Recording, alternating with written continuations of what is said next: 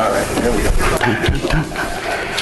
Good evening, ladies and gentlemen. Welcome to the Wednesday, July 16, 2014 Island Fest and Festival Commission meeting.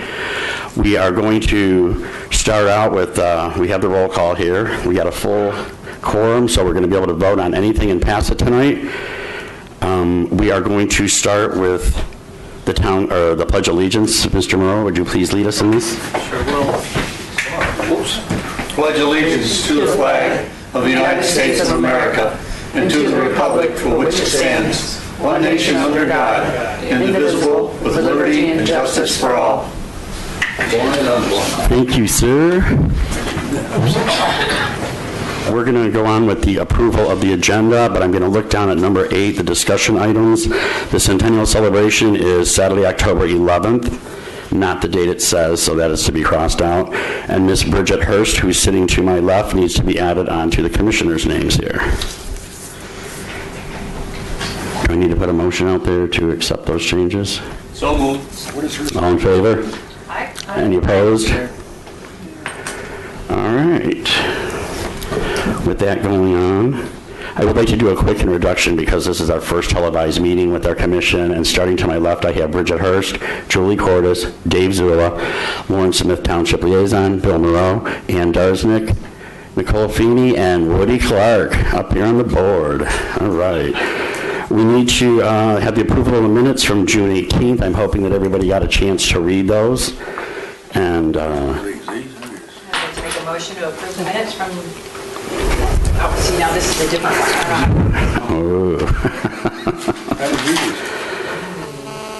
Lauren put a motion. Mute. Hello. There you go. I'd like to make a motion to approve the minutes from June 18th, 2014. Julie second. All in favor? Aye. Anybody opposed? All right, then, so moved. Does anybody have an extra agenda sitting down there? Yep. Okay. Here we go. What are we passing around? Thank you. Okay, with that being taken care of, we have a couple guests with us in the house. This is pertaining to some history, a lot of history with the Centennial Celebration that we're going to be doing on Macomb Street and around the island Saturday, October 11th, and possibly something Friday, Sunday, but it's definitely Saturday, October 11th.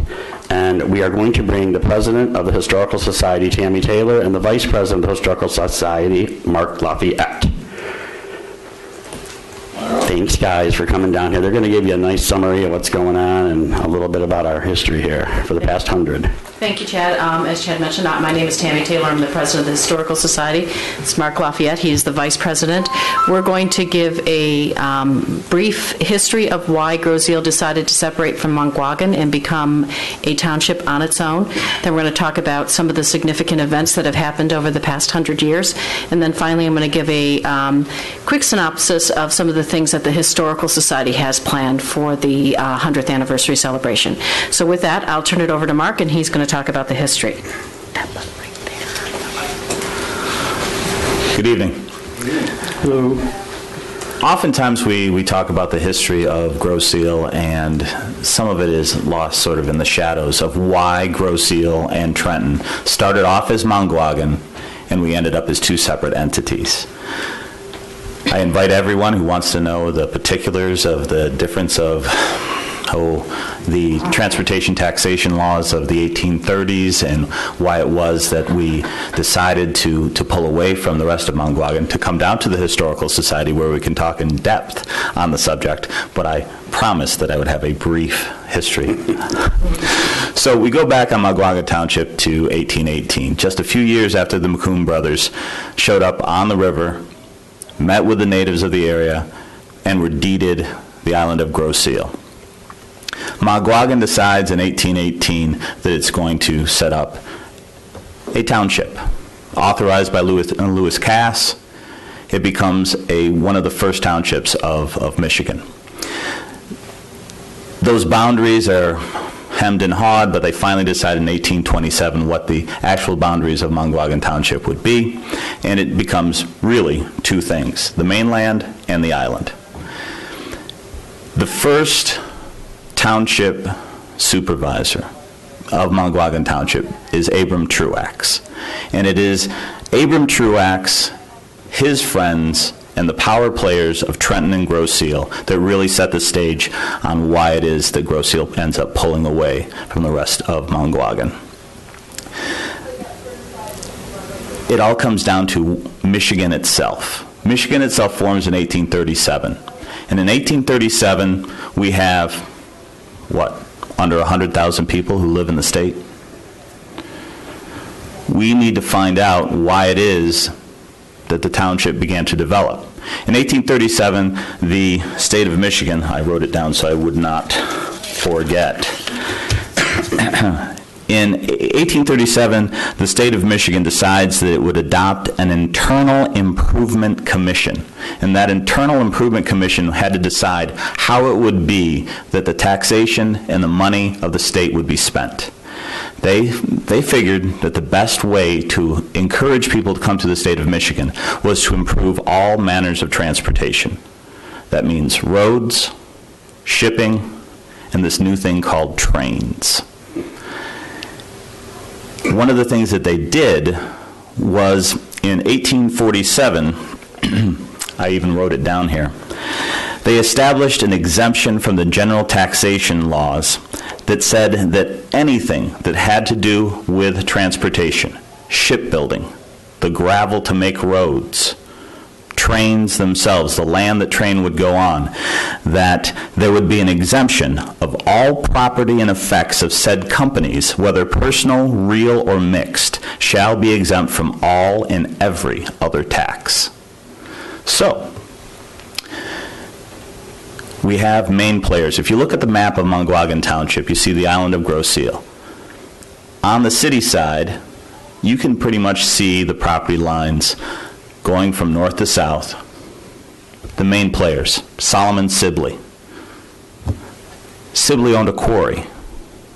What was that quarry used for? Limestone, crushed limestone, which would become basically the bed of every road that would be made in this county almost. You go a little bit south from there, you come to Giles Slocum, Slocum's Island, Elizabeth Park, Abram Truax themselves, Truax Junction, and you see railroad lines. Every one of those railroad lines comes because Abram Truax becomes a main financial partner in the Michigan Central Railroad. Michigan started off with three main railroads, the Northern, the Central, and the Southern. Those were owned by the state. State couldn't make them go. 1847, those three went to private hands. Abram Truax was one of the main investors in the Michigan Central Railroad. All of his land was used then as the junctions for the different railroad stops along the way. All of his friends used their land for the railroad stops along the way, going north toward the city of Detroit on the line from Toledo to Detroit. Because the railroad lines cut across their property, every single one of them, all real and personal property, was exempt from taxation. So, we look at Grosse Ile. In 1850, the population of Mount Guagan Township was under 1,000 people, 984. The valuation of the property you see is right there at about $60,000. The general taxation rules of the state of Michigan said that taxes were levied on the land, not on income. Income tax doesn't come into play until 1862. So, as you see, there is a steady population growth and then an explosion in the years after the Civil War. The township supervisors through that time are primarily farmers from the city, farmers from the township come from mostly Grosse Ile. Businessmen mostly on the city side. That becomes the division. As money is collected, the valuation of Grosse Ile is almost 80% of the taxation base of Mount Guagan Township. While 80% of the taxation base came from Grosse Ile, where did all the infrastructure go? Where were all the roads built? All the city edifices? Every monument, Every building, every city hall, everything was on the Trenton side. Not to say anything about Trenton, but Trenton felt that it was the business hub. There wasn't even a bridge to Grosse Ile at the time. Ferry service happened a few times a day. So if you had to come over, there were no shops, nothing on Grosse Ile. There were no main roads other than basically cart paths and dirt. City of Trenton had street lights, paved roads, sidewalks. And they did all of that on the taxation base that came 80% from Grosse Ile. The township supervisors battled back and forth. You know, where should all this money go? Shouldn't some roads be made on Grosse Ile? We didn't even have a business district. We didn't have any roads, nothing. So the stream of township supervisors became a who's who of Trenton and a who's who of Grosse Ile. You had the Truaxes, the Slocums. You had, into the 1860s, during the time of the Civil War, you had James Vreeland, who would be then on the southern border of Mountguagan Township, today Rockwood and Flat Rock. And they began to battle back and forth over where the money would be spent. When Louis Gros in 1850 came here, he became a very outspoken opponent. I use him as an example. He's my great-great-grandfather, by the way. You're currently sitting on the Gros farm. Gros Road South, 650 acres, 550 acres tillable was his farm. He became the township supervisor during that time as well. And he, if you want to see a picture of him, that's him right off the boat from Germany and the nice hat on the left. On the right-hand side, you have James Vreeland. When Louis Gros became the township supervisor, he was always interested in the money. He wanted to know where the taxes were going. The Municipal Aid Act that happened right in the time of Civil War Reconstruction, you had municipalities begin to be able to independently give perks to all these shipbuilding companies, to all these railroad companies. And when Louis Gros became township supervisor, he actually asked for all the records, the financial records from the time previous. To this day, those records have disappeared, and no one knows where they are. Louis Gros went on to basically be a champion for the rights of Grosse Ile and the rights of an equitable distribution of the tax base.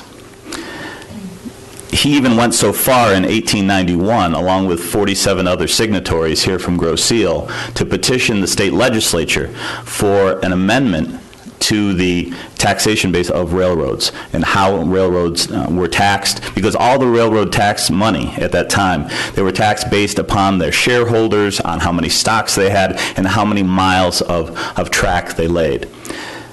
It was only about 1/2%. That money went right to the state. Nothing was funneled back to the municipalities. That all, again, came from the general taxation base.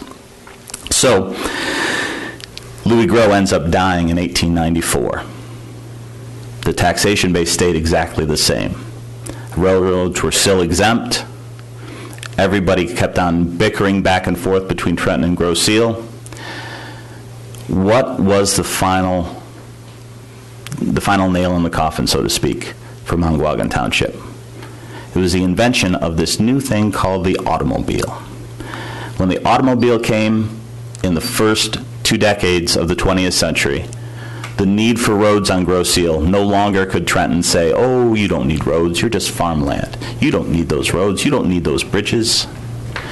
And it is a steady stream of committed landowners, business owners here on Grosse Ile that finally petitioned the state for an equitable distribution of the monies in the taxation that convinced the state to allow us to separate from the rest of Mountguagan and become our own township. That first township supervisor becomes Leonard Wilton. Leonard Wilton becomes our first supervisor in 1914. He did have opposition. They did have an election. The man who ended up losing to him was Robert Lee Stanton, another great island family, descendant from the McCoon brothers himself. From 1914 until the present day, if you go into the township archives and you look at the minutes from, let's say the first 20 years of our existence as a township, probably 80 to 90% of that is dealt with the infrastructure, the building of roads, making sure we had bridges, making sure we had adequate sewer, establishment of traffic lights. That's what we were focused on in the first quarter of our existence after we became a township. For the rest of what happened over the next 100 years, there's Tammy. Thank you, Mark. Thank you, Mark. We briefly put together a chart of the population growth on the island, and it is amazing. In 1920, when the township, just after the township was founded, you can see the population doubled, and it pretty much has increased steadily over the years. I don't have the 2010 figures up there because at the time I did this I couldn't find them. It is the first time in the census history that our township population has actually gone down. And that's mainly due, if not completely due, to the economic condition in Michigan right now. But that just gives you an idea of where we've come from and where we're at now.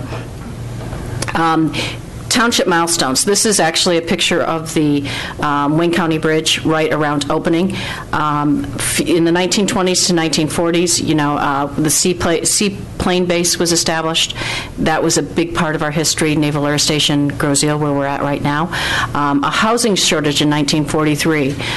2 wartime housing subdivisions were built to accommodate servicemen from the United States, from England, and from Canada. The one at Whitehall was known as Diaper Lane, which I think is a great nickname for it because of all the young families coming and having children. The one that probably people are most familiar with is Little Parkway, right off of Parkway. All of those were homes built for officers. In 43, Groseal residents were were opening their doors and having naval officers stay with them, living with them, boarding with them, because there just wasn't enough room to put everybody up. The 50s, 60s, and 70s, 1955, the Army installed the Nike nuclear war site here on Groseal. So nuclear warheads just south where the old quarry used to be, and where the Nature Conservancy area opened. In 1960, Park Lane School opened. This was our first decentralized school. So in 1911, the centralized school was built.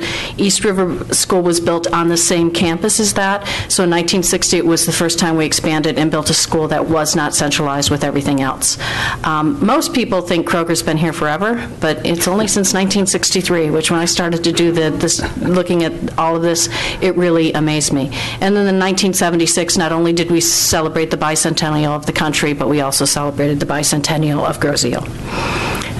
More recently, 50th anniversary of the Volunteer Fire Department. It's one of the oldest volunteer fire departments in the state. The township purchased Centennial Farm in 1976, and we moved here to the new Township Hall in Hangar 1 here in 2000. So that is very brief. Celebrations events coming up. If you want a more detailed outline of what has happened in each of the decades, this past Sunday we opened a temporary display at the museum. We have a panel for each of the decades, so you can actually see photographs and learn about the history. There will be a guide with that talks about the history and gives you much more detail on that. For the celebration October 11th, the Historic Society will be doing I'll call it a booklet, it's not going to be a book, but it's going to be fairly encompassing, that is going to go into more detail than the display guide, but we're going to talk about the 100 years of the township, talk about each of the supervisors, talk about why we became who we did, and talk about the events that have happened here. In the month of October, the Art Alliance and Groseal Historical Society will be doing a joint photography exhibit at the Custom House, which is right next to the depot. That will be feature photographers from Groseal and photography of Groseal, current and past. And then hopefully we are going to, and I'm pretty sure this is going to happen, along Macomb Street, at least on the 11th, but we're hoping for the whole month of October, we're going to have historic photographs of the businesses on Macomb Street. So if you go by the new Macomb Street Market, you'll see a picture of Brown's Pharmacy and Mickelboro's and what it looked like previously, and that will be up and down the whole street. On the 11th itself, we're going to do walking tours up and down Macomb. There'll be more details about that. We're going to do probably 3 different walking tours. They'll start at the west end of Macomb by Macomb Commons. One will be very family-oriented, one will be very historically oriented, and one will be a much more fun pub crawl kind of adult-oriented tour. We all smile on that. I see how everybody smiles on that one. And then we're also looking at doing a dinner boat tour. A lot of our tours that we do at the Historical Society, we put you on some sort of transportation on land and drive you around the island. What we're trying to work out with Diamond Jack is to actually put everybody on a boat, a dinner cruise, and go around the island on the water and get that perspective there.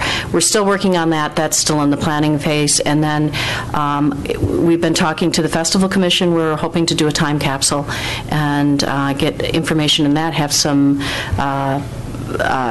contests to get people to put information into the time capsule, and then just talk about who we are as a township now and where we're going to be. So that's all I have. I hope that was helpful and informative, and we'd be willing to answer any questions that anybody might have. I think we can adjourn our meeting after that, guys. And thank you, Mark and Tammy. Anybody got questions for either of them? Mark, how many generations are you? I know you're like, you said your great-grandfather was the, how many generations is your family here? We'll take my house, for example. My children make 7 generations in that house. 7 generations of Islanders. Yeah. That's very impressive. And Tammy, I know that when we were looking for photographs, now's a good time to ask anybody out there in that camera up there, if you have any type of old photos, please address them to the people at the Historical Society. Go ahead. And, We're open on Thursdays from 10 to noon, and then on Sundays 1 to 4. If you have any photographs that you would like to donate to the Society, we would absolutely love to have them. If you have photographs that you don't physically want to give to the Society, we will be happy to copy them as long as we can use them. So we'll digitally copy them for people. We're specifically looking for any pictures you may have of the trains on Grosse Ile, the trains on any of the bridges of Grosse Ile coming across the island. We still do not have a single image of a train other than the one in the station. We know that someone has one. Someone had to have taken a picture.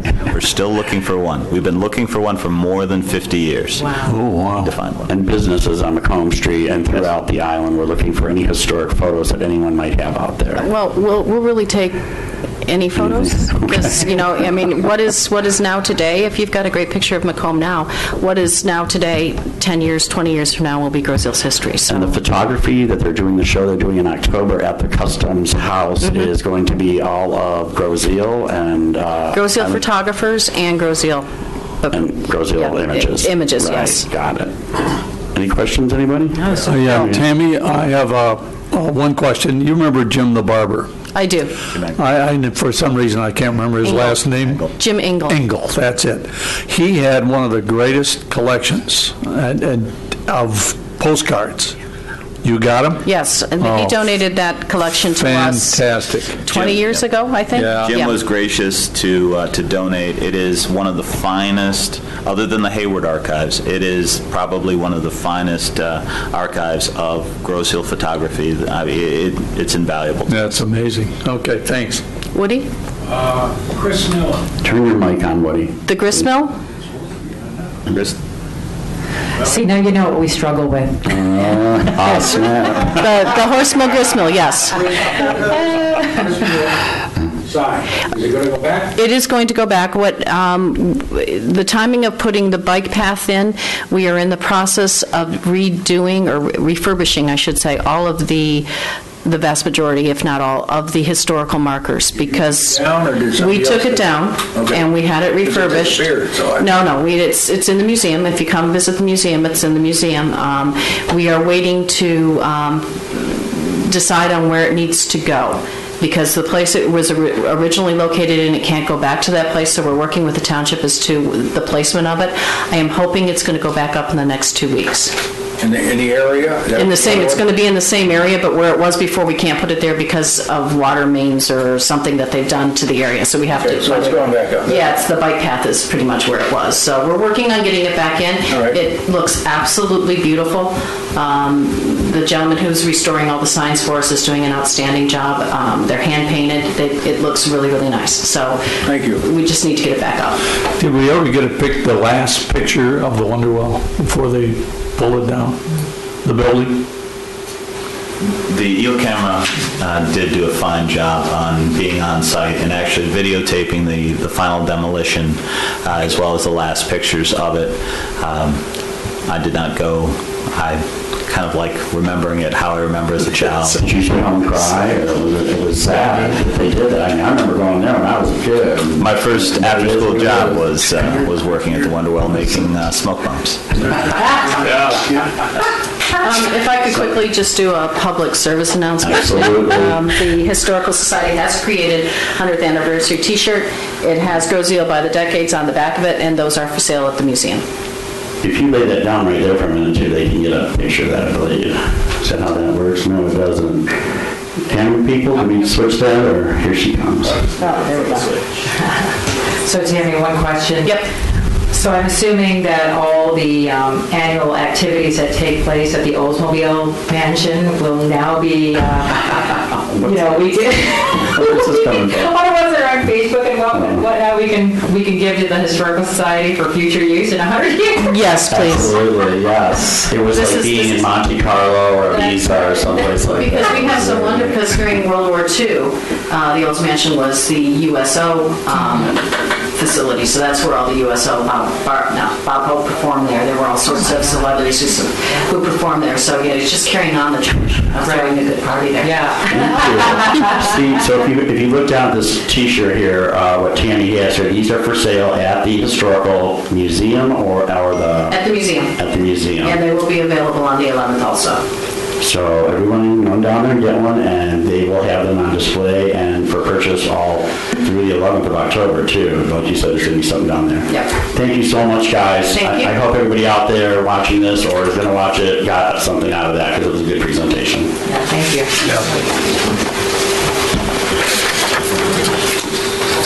All right, with that,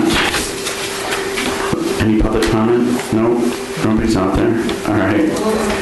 Chairperson's report, I would like to, if you would, just look at that revenue and expenditure that we passed out when we all sat down, and I want to make a point. If you would look at the top where it says 3/31/2014, it's the second column from the right. And if you go all the way at the bottom, it's going to give you the revenue and the expenditures. See where it says 11-31979? No. That is the most, I have all the numbers from 1999, and that is the highest that we've ever come in. So we should all be proud of ourselves and what we did. $11,319.79. Well done. Pretty much everything else that I have to comment is going to fall under the action items and the centennial celebration. So with that, I'm going to see if Lauren, our township liaison, Lauren Smith, has anything to say. Just a few things. I want to remind everybody that we have the 100th anniversary stickers that are still for sale for $1 at the Recreation Department as well as Township Hall. I also want to remind everybody, not only on the commission, but out there in TV land, that we are unfortunately losing a member. That's if we all vote unanimously to accept that resignation today, that we will need another hard-working individual to come on board and replace Julie, which is a big task. Also, I had passed out to everybody here a recap of our 2014 Island Fest, so everybody was supposed to give me some feedback. We've got 4 pages of notes. I think it's pretty comprehensive. We can always add to this. We don't have to discuss this right now, but I think that this is a good guide to use as we start planning for 2015. The other and last final thing is everybody knows now that Tim Rooney has officially retired, is officially in his last few days of his position here with the township, and I personally want to thank him again for his service to the Island Fest Commission over the past years. The commission got him a card as well as a cake over there. I understand that Tim is at a concert tonight with his wife, and so we will be enjoying the cake without you, Tim. Thank you, Tim. Let's hear it for Tim Murray. And that completes my report. Thank you, Lauren. Now on to discussion items. We're going to take the centennial celebration because the other things that are listed under discussion items fall into that category. One being the farmer's market, which we are going to be putting at the public parking lot on Macomb Street. It sits next to Patton on the Ritz, I believe, which is on the north side of the street, just a little ways down from the Macomb Street Market. With that being said, Macomb Street Market is going to bring in vendors, and if anyone has local things, they're allowed to bring like honey, and if they grow tomatoes, and you're all allowed to. Are they going to work with Carol? Because I know Carol has got a lot of Carol said she would contacts. absolutely Okay, perfect. help us Great. with that. So go through Carol Knop down the stairs, or you can contact us through the rec department for the festival commission. Also, we're going to try to get the alpacas and find out Tails' involvement down there. A couple of things that I do have that are positive. We're going to have a trolley that's going to run up and down Macomb Street on Saturday, October 11th. The event goes from noon to 9. The trolley will run either like 2 to 6 or 3 to 7, and it will have 4 to 5 designated stops. We will also have a beer garden of sorts, which will be central in the parking lot of Fifth Third Bank. That's going to be where the band shell is going to be, and we are going to have everything from a battle of the bands between 6 or 7 local artists. It's mostly going to be bands from the high school and that type. We're putting out $100. We need to vote on that $100, don't we? Before I can say that. No, you can say it. We're going to offer a $100 first place prize for the best band out of the Battle of the Bands, and we have Amy Longton, and I think Nicole Feeney down here is going to head that up now that I got the connection. Excuse me. Also, the Knights of Columbus has graciously accepted to do something similar that was in the hangar for festival with tables and kraut and dogs and sausage, and the festival commission will be running the beer area, which will also be close to that. So that will be in the parking lot of Fifth Third Bank with the trolley. On that note, yes, you might want to also remind everybody that because we will be running the beer area, that we all need to kind of, hopefully, if you know, planning now, we can be available to work and volunteer. Yes. And engage your friends and family, because I'm going after Kenny View. All right. Nicole, you got a rain check on that one, because I know you told me months ago that you had a wedding. Girl, you go to more weddings. Tammy Taylor had mentioned briefly about the time capsule. So as it progresses, and as us as a commission, when we find out what exactly is going to be there, does anybody have anything that they think would be good to go in there? I mean, some of us have met outside this meeting and discussed certain things, but any ideas about what should go in the time capsule? And the possible places to bury it would be somewhere back here in the Memorial Garden, or maybe out front of Township Hall where the flagpole is. So there's a couple different options for that. Or Centennial Park. Or Centennial Park. Centennial Park. They're doing some new stuff down at the farms area, and it's going to be really even more nice now, and some possibly do the time capsule down there. Local produce. The Art Alliance will be doing an unveiling of their mural on the side of the hardware store, also on Saturday, October 11th. So that will be, I don't know what time they're doing that, but they will unveil the Art Alliance's mural on the side of the hardware. The Rotary has been committed to do something up there, and we're going to be using the pocket parks, and hopefully any businesses that are going to hear this or see this in the next, month or so when they re-air it, please, we're looking for everybody to take their business and step it up a notch, kick it up a little bit, and go out there and put up a tent and a table and have some extra literature. I'm going to be pounding the pavement with some of these people and coming in your places and throwing some ideas at you, so brace yourself. So the mural, car show, anything you want to add to that, anybody? No, not that specifically, but... pumpkin carving contest. That's going to be outside Wild Child Boutique. We're going to have a pumpkin carving contest for the children. Yeah, what about bobbing for apples? Bobbing for apples, that would be good. That'd be fun. All right, so between now and the next 8 weeks, guys, let's put our thinking caps on and what we can come up with to make it extra special on Saturday, October 11th, from noon to 9 on Macomb Street. All right. Do we need to move on to the action items now? Okay, under number 9, with the action items, the first one I'd like to vote on to put out there is the $100 for the first place for Battle of the Bands. I need someone to put a motion out there, please. I'll make a motion that we donate $100 to the best winner of the Battle of the Bands. Do I have a second? Dave seconded it. All in favor? Aye. Any opposed? Okay, the next one is our lineup. As you know, I hate to give too much away, but we've already committed to 50 Amp Fuse, which will be performing on Saturday, May 30th of 2015 during Island Fest.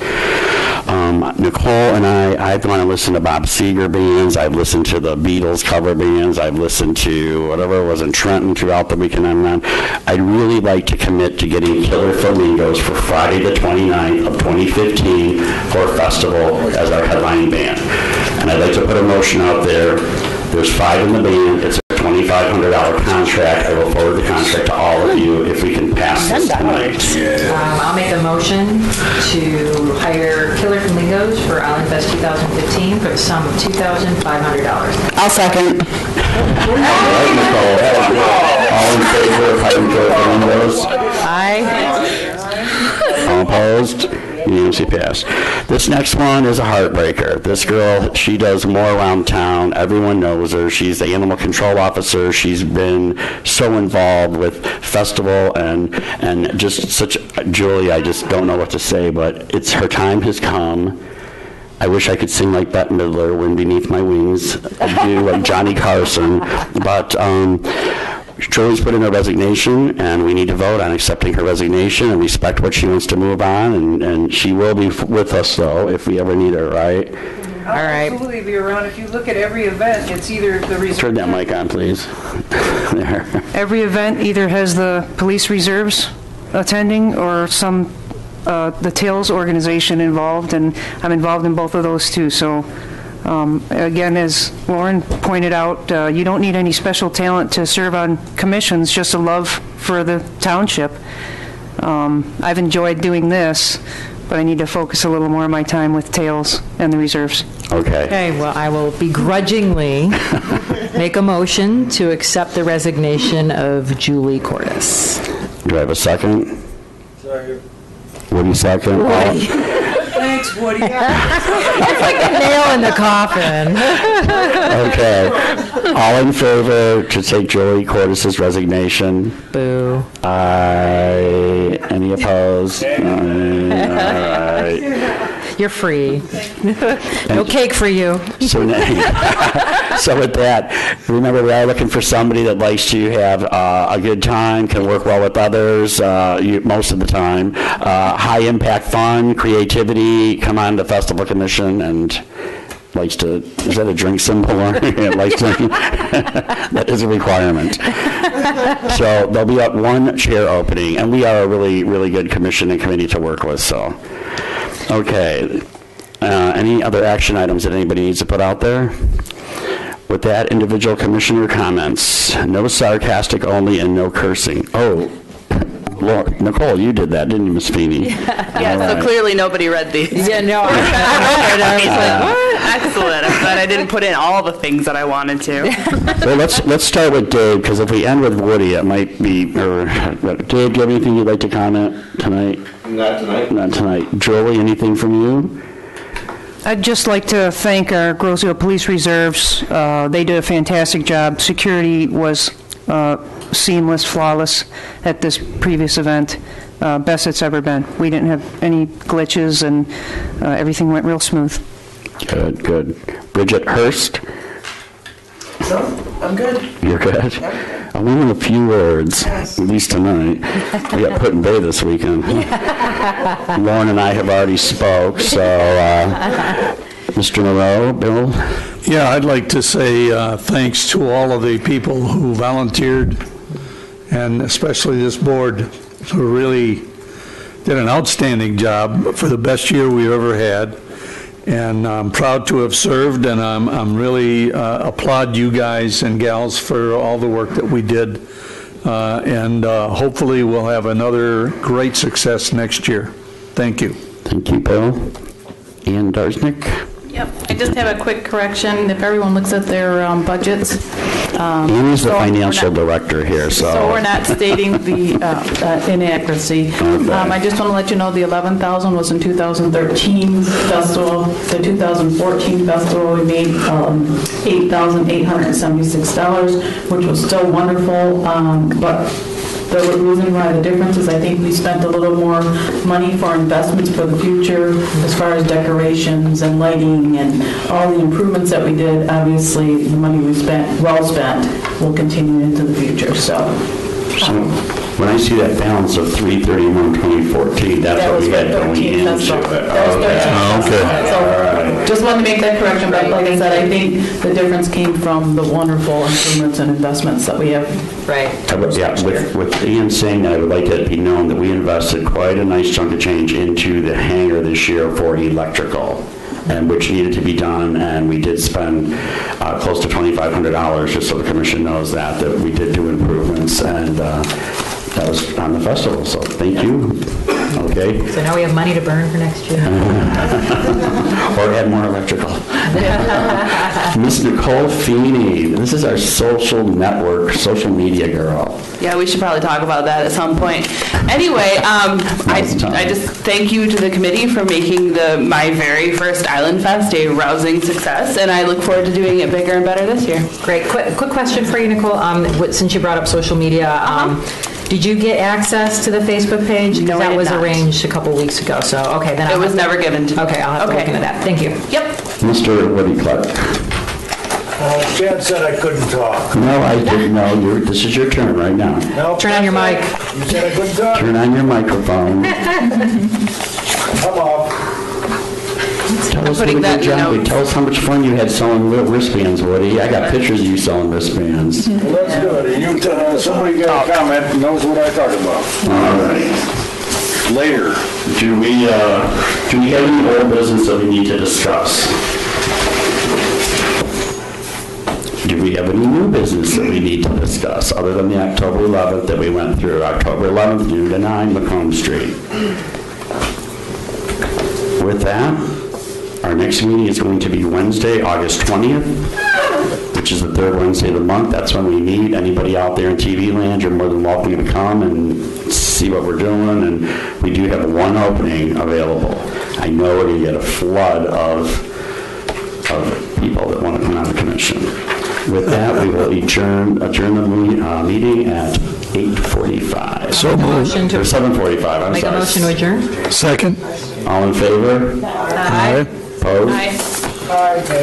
Good night, everyone. Thank you. That was quick.